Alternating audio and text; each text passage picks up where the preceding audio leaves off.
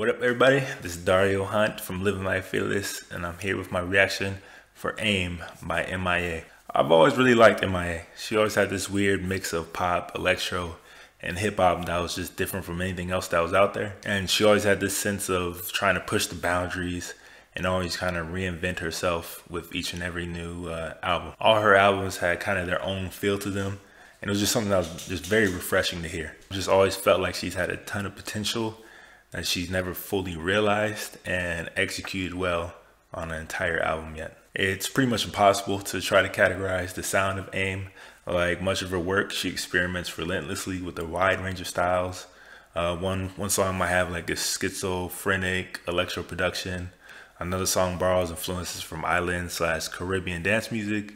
And then another song will be a more traditional pop song. Or another song will sound like from the Middle East with like hip hop influences. It's just all over the place. This isn't necessarily anything new for her, as she's always borrowed from a large range of influences and always was willing to experiment. But this time around, I think her production sounded more disconnected from each other than ever before. And at times it can make it a very hard listen as you're constantly being pulled from one experience to another. Aside from a few songs like Borders and maybe Ollie, Are You Okay? Which can stand up to almost anything in her catalog, I think AIM has probably her worst production to date. The unique thing about m.i.a.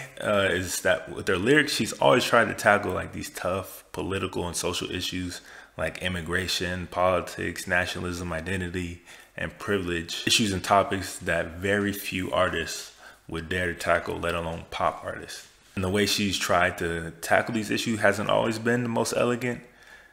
But on AIM, some of the wordplay and songwriting is just, just outright terrible. There were more than a few instances where I just visibly cringed at some of the lyrics that she was saying. She's always been a provocative artist, but I think this time around it just lacked some of the bite that she had in her previous works. Have you guys heard AIM? What'd you think about it? Did you find her songwriting lacking, as I did? Let me know in the comments below, and be sure to head over to Living Life Fearless and leave your rating for the album.